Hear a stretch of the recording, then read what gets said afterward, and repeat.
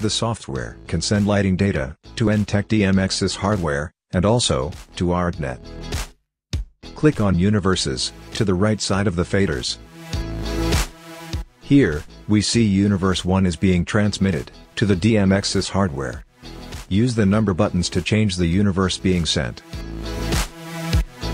You can click here to change the foot switch features of the DMX's box.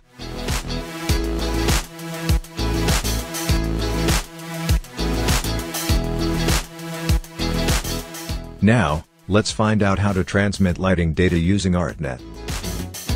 To help with this, we'll use a free ArtNet display app, available from dmxs.com.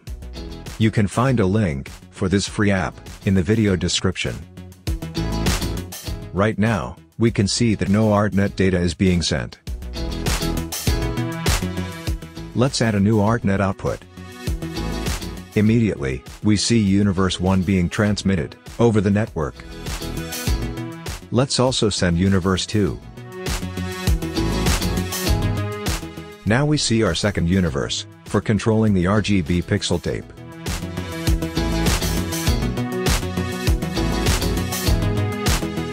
Right now, we are broadcasting the ArtNet. This isn't ideal, because it can flood your network with data. Broadcast is fine for debugging, but unicast is the better option. With unicast, you type in the IP address of your ArtNet node.